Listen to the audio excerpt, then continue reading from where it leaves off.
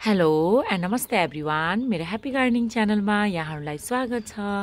हामीले नि फरक फरक सिजनमा फरक फरक खालको सिजनल फुलहरू रोपिरहेका हुन्छौँ। मलाई पनि सिजनल फुलहरू रोप्न एकदमै बढी मनपर्छ के। सिजनल फुलहरू चाहिँ मजाले ढकमक्क फुल्छ नि त, जसले गर्दाखेरि हाम्रो गार्डन घर जे छ अब भनौँ न सबै कस्तो उज्यालो देख्छ के। यी सिजनल फुलहरूलाई चाहिँ हामीले रोपेर मात्रै भएन नि त, केही कुराहरूमा ध्यान दिनुपर्छ अनि मात्र हाम्रो बिरुवा मजाले फुल फुल्ने गर्छ। सो आजको यस भिडियोमा चाहिँ म जाडोको समयमा फुल फुल्ने थुप्रै सिजनल फुलहरू जस्तै पिटुनिया भयो, डग फ्लावर, भर्बिना, त्यसपछि स्टक हुन्छ, यी बिरुवाहरूलाई रोपिसकेपछि के कस्ता कुरामा ध्यान दिनुपर्छ भन्ने बारेमा एउटा छोटो भिडियो लिएर आएकी छु। आई होप हजुरलाई मेरो यो भिडियो मनपर्नेछ। अब सुरु गरौँ आजको भिडियो। सबैभन्दा पहिले त हामीले हाम्रो बिरुवालाई रोप्दाखेरि एकदमै राम्रो माटोमा रोप्नुपर्ने हुन्छ, जसका लागि चाहिँ हामीले 4 भागमा 3 भाग माटो, त्यसपछि 1 भाग चाहिँ कम्पोस्ट भए पनि भयो, राम्रोसँग कुहेको गोबर मल भए पनि भयो, र त्यसमा चाहिँ कस्तो गमला छ आफ्नो 8 इन्चको गमलामा नर्मली छ भने चाहिँ आधा चम्चा जति पिनाको धुलो मिक्स गर्ने र रोप्दाखेरि एकदमै राम्रो हुन्छ। किनकि जति राम्रो माटो भयो हाम्रो बिरुवाको हेल्थ पनि त्यति राम्रो हुन्छ, फुल पनि मजाले फुल्ने गर्छ। सिजनल फुलहरूलाई कसरी रोप्ने, अब कस्तो कस्तो माटोको प्रयोग गर्ने भनेर मैले भर्खरै भनिहालेँ, डिटेल भिडियो पनि रहेको छ मेरो, हजुरहरूले त्यो पनि हेर्न सक्नुहुनेछ। सो माटो चाहिँ एकदम राम्रो बनाएर रोप्नुपर्ने हुन्छ हामीले यसलाई। यो त भयो माटोको कुरा। हामीले नि हाम्रो यो सिजनल फुलको बिरुवाहरूलाई रोपिसकेपछि कस्तो ठाउँमा राख्ने भन्ने कुरा आउँछ के। फेरि यदि हामीले नि यो बिरुवाहरूलाई घाम नपर्ने ठाउँमा राख्यौँ भने पात चाहिँ आउँछ तर फुल चाहिँ एकदमै कम फुल्छ कि। त्यसैले हामीले सिजनल फुलहरूलाई रोपिसकेपछि राख्ने बेलामा मजाले घाम पर्ने ठाउँमा राख्नुपर्छ, जहाँ चाहिँ कम्तीमा पनि यसले दिनको 4-5 घन्टाको घाम पाओस्। जति राम्रो घाम पायो हाम्रो बिरुवामा त्यति नै राम्रो फुल फुल्ने गर्छ, मजाले कोपिलाहरू पनि आउने, यसको हेल्थ पनि एकदमै राम्रो हुने गर्छ। सो हामीले चाहिँ यसलाई राख्ने बेलामा चाहिँ मजाले 4-5 घन्टाको दिनको घाम पर्ने ठाउँमा राख्दा एकदमै राम्रो हुन्छ। सिजनल फुलहरूलाई ग्रो गरिरहँदा एकदमै इम्पोर्टेन्ट कुरा भनेको चाहिँ यसको डेड हेडिङ हो, अर्थात् हाम्रो बिरुवामा भएको सुकेको फुलहरूलाई बिरुवाबाट हटाउनु हो। यदि हामीले नि यो फुलहरूलाई हटाएनौँ भने फेरि यसैबाट बिउ बन्छ के। जस्तो कि हेर्नुहोस् न यहाँ यसरी बिउ बनिरहेछ के हो बिरुवामा यसरी। यदि हाम्रो बिरुवामा बिउ बन्न सुरु भयो भने हाम्रो बिरुवाले आफूमा भएको सबै इनर्जी चाहिँ बिउ बनाउने काममा लगाउने गर्छ, जसले गर्दा बिरुवामा कम कोपिला लाग्ने, र कम कोपिला लागेपछि फुल पनि कम फुल्ने नै भइहाल्यो। सो हामीले हाम्रो बिरुवामा भएको यस्तो छ नि सुकेको फुलहरू, यसलाई चाहिँ हटाउँदै गर्नुपर्छ के यसरी। अब एभ्री डे सक्यो भने त एभ्री डे निकाल्दा राम्रो है, दिनदिनै कुनै सुकेको एउटा दुईटा छ भने, होइन भने चाहिँ म चाहिँ 2-4 दिनमा यसरी टिपिरहेको हुन्छु, जसले गर्दाखेरि चाहिँ हाम्रो बिरुवामा बिउ बन्न पाउँदैन, मजाले कोपिला पनि लाग्ने गर्छ र फुलहरू पनि फुल्छ। यसरी हेर्नुहोस् त सुकेको फुलहरूलाई चाहिँ मजाले हाम्रो बिरुवाबाट हटाउनुपर्छ। यसपछि अब चाहिँ कुरा गरौँ फर्टिलाइजर यानि कि मलको। सिजनल फुलहरूलाई नै हामीले रोप्ने बेलामा पनि केही मलहरू त हालिरहेकै हुन्छौँ, तर त्यतिले मात्र फेरि सधैँ पुग्दैन कि। सो हामीले हाम्रो बिरुवाहरूमा चाहे त्यो भुइँमा रोपेको होस् चाहे त्यो गमलामा रोपेको होस् एडिसनल फर्टिलाइजरहरू दिँदै गर्नुपर्ने हुन्छ। र यो सिजनल फुलहरूमा नि ठोस मल जस्तै कि अब पिनाको धुलो भयो, त्यसपछि कम्पोस्ट भयो, यिनीहरू भन्दा पनि झोल मल दिएको राम्रो हुन्छ कि।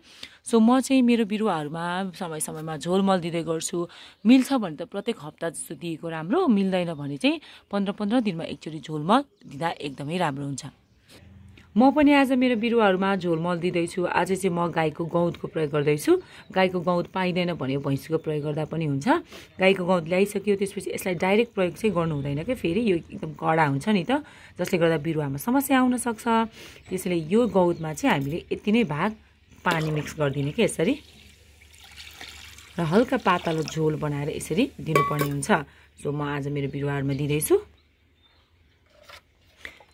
यसरी बिरुवाको जरामा। अघि मैले भने चाहिँ मिल्छ भने चाहिँ प्रत्येक हप्ता, होइन भने चाहिँ 15 दिनमा एकचोटि दिँदाखेरि राम्रो हुन्छ। यो गाईको गउँत मात्र होइन कि, हामीले हाम्रो बिरुवामा पिनाको धुलोबाट बनेको झोल मल दिन सक्छौँ, त्यसपछि केराको बोक्राबाट बनेको झोल मल पनि दिन सक्छौँ।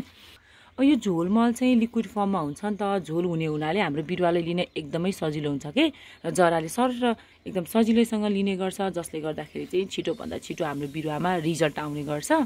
ठोस मलहरू जस्तो कि यो पिनाको धुलो भयो अनि त्यसपछि कम्पोस्टहरू भयो यिनीहरूलाई चाहिँ फेरि डिकम्पोज हुन भनौँ अथवा कुहिन हाम्रो बिरुवा लिन अलिक समय लाग्ने गर्छ नि त।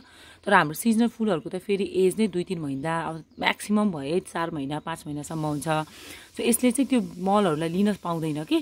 सो सिजनल फुलहरूलाई चाहिँ हामीले चाहे त्यो जाडोको होस् चाहे त्यो गर्मीको होस् झोल मल नै दिँदा एकदमै राम्रो हुन्छ ठोस मल भन्दा। सो म चाहिँ बेला बेलामा पिनाको झोल मल त्यसपछि कहिले यो गहुँतको झोल मल जुन मैले आज प्रयोग गरेँ अनि केराको झोल मल आदिलाई प्रयोग गर्दै गर्छु। मलकै बारेमा कुरा गरिरहँदा म नि समय समयमा गेडा मल पनि मेरो बिरुवालाई दिने गर्छु कि। जस्तो कि हेर्नुहोस् त यहाँ मसँग रहेको छ यो डिएपी। डिएपी पनि एउटा रासायनिक आउँछ र एउटा चाहिँ अर्ग्यानिक आउँछ। यो चाहिँ अर्ग्यानिक खालको डिएपी हो। यसलाई फेरि हामीले सिजनल फुलमा धेरै चाहिँ दिनु हुँदैन कि। फेरि एउटा गमलामा नि यतिको गमलामा हेर्नुहोस् त यसो 4-5वटा गेडाहरू यसरी राखिदिने कि गमलामा हल्का खाल्डो खनेर यसरी यो मिने गाड्दै पनि भयो। यसो गरिसकेपछि चाहिँ हामीले जब जब यसमा पानी दिन्छौँ नि तब तब घुलिएर यसको मल हुन्छ जुन हाम्रो बिरुवाको जराले लिने गर्छ जुन एकदमै राम्रो हुन्छ कि। सो यसलाई चाहिँ म 15-15 दिनमा 2-3वटा गेडा साइडमा यसरी अघि मैले भने चाहिँ यसरी राखिदिन्छु अनि पानी दिँदै गर्दाखेरि चाहिँ हाम्रो बिरुवाले फेरि मजाले लिने गर्छ। यसरी हेर्नुहोस् त यसरी दिने गर्छु। यसो गर्दा चाहिँ फेरि धेरै दिँदाखेरि चाहिँ हाम्रो बिरुवामा समस्या आउन सक्छ। ठिक्कको मात्रामा एउटा गमलामा 3-4वटा गेडाहरू दिँदाखेरि चाहिँ केही फरक पर्दैन। यसले मजाले मल पनि हुने गर्छ। यो डिएपीमा फेरि फस्फरसको मात्रा हुने गर्छ जसले गर्दा फुल बढी फुल्न कोपिलाहरू बढी लाग्न मद्दत पुग्छ। यो सँगसँगै नै हामीले हाम्रो यो सिजनल फुलको बिरुवाहरूमा पानीको मात्रामा पनि केही कुरामा ध्यान दिनुपर्छ। फुलहरू फुल्न सुरु भइसकेपछि चाहिँ सकेसम्म हामीले कहिले पनि हाम्रो बिरुवाको माटो एकदमै सुक्खा हुने फुल सबै ओइलाउने गरी राख्नु हुँदैन। त्यस्तो भयो भने चाहिँ एउटा त फुल छिटै सुक्छ के। जस्तै अब फ्रेस छ भने त माटो फ्रेस छ माटोमा पानीको मात्रा छ भने चाहिँ 2-4 दिनसम्म रहन्छ भने हामीले त्यसलाई माटो एकदम सुक्खा गरेर राख्यौँ भने 1 दिनमै सुक्न पनि अथवा ओइलाउन पनि सक्छ। सो हामीले चाहिँ सकेसम्म फुल फुल्न सुरु भइसकेपछि चाहिँ हाम्रो बिरुवालाई कहिले पनि पानीको कमी हुन दिनु हुँदैन। अहिले चाहिँ मैले रेगुलर जस्तो पानी दिइरहेको हुन्छ मेरो बिरुवाहरूलाई। प्रत्येक दिन जसो या त बिहान या त साँझ मजाले पानी दिने गर्छु। त्यसपछि चाहिँ हेर्नुहोस् त मेरो बिरुवा मजाले फुलिरहेछ। यो मेरो पिटुनिया भयो यो चाहिँ स्टक भयो जसलाई चाहिँ मैले आफै सिडबाट उमारेकी हुँ।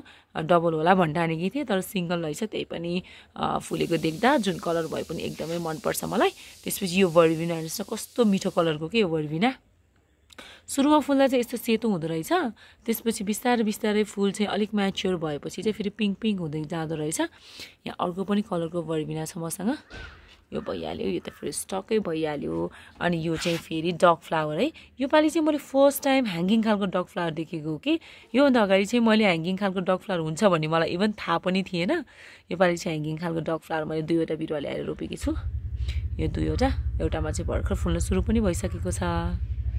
यो सँगसँगै नि कहिलेकाहीँ चाहिँ हाम्रो फुलहरूमा किराहरू पनि लाग्ने गर्छ कि। सिजनल फुलमा चाहिँ कहिले कहिले लाई किराहरूले एकदमै बढी समस्या देखिरहेको हुन्छ। त्यसैले हामीले किरा छैन भने त केही समस्या भएन। किराहरू लागिरहेछ भने चाहिँ इन्सेक्टिसाइडहरू सजिलैसँग तरकारीको बिरुवाहरू पाइने ठाउँमा हामीले पाउन सक्छौँ। त्यसलाई ल्याएर 15-20 दिनमा एकचोटि छर्यो भने चाहिँ फेरि हाम्रो बिरुवाबाट मजाले त्यो किराहरू हट्छ। सो बेला बेलामा चाहिँ हामीले इन्सेक्टिसाइड पनि छर्दै गर्नुपर्छ। सो यो रहेको थियो मेरो एउटा सानो भिडियो जहाँ चाहिँ मैले हाम्रो सिजनल फुलहरू चाहे त्यो भुइँमा रोपेको होस् चाहे त्यो गमलामा कसरी केयर गर्ने के कुरामा ध्यान दिनुपर्छ भन्ने बारेमा एउटा भिडियो लिए। आशा छ हजुरलाई मेरो यो भिडियो मनपर्नेछ। यदि हजुरलाई मेरो भिडियो मन परेमा लाइक र सेयर गरिदिनु होला। साथसाथै यदि हजुरहरू मेरो च्यानलमा नयाँ हुनुहुन्छ भने च्यानललाई सब्सक्राइब गर्न नबिर्सिनु होला। Thank you for watching everyone.